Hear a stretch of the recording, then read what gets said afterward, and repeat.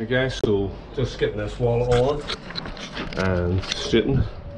And again, somebody called me messy before, but I don't think that's not even a bucket full.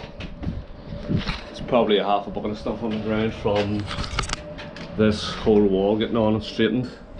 Again, that top there, it's kind of got to be dipping it to go in behind the tiles there. But the point of this video was somebody was asking a good question about curing times. So this was scudded a while ago, and it was actually probably about, say, a week ago.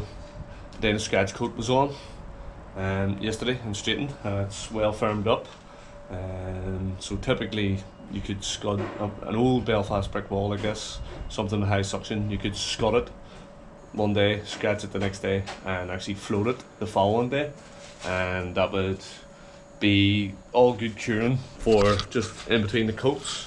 But for it actually curing, for like when you go to rub it, obviously scratching doesn't matter so much, but when you go to rub this, the time's going to vary depending on what you put on your scratch coat, waterproofers and stuff. But for the next of this, probably get this on here, straighten it, take tea, and then maybe start rubbing. So maybe between an hour or 20 minutes before it's nice for rubbing.